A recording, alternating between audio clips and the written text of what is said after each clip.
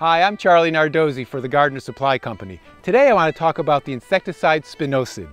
Spinosad is a relatively new insecticide derived from soil bacteria. It's a neurotoxin that kills pests on contact and causes them to stop feeding, so they usually die within a couple days. It's effective on a wide variety of pests, from caterpillars to some beetles, leaf miners, and spider mites.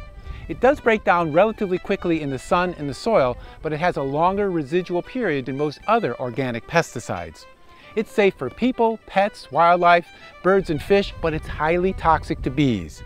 However, once it's dry, it's not so toxic.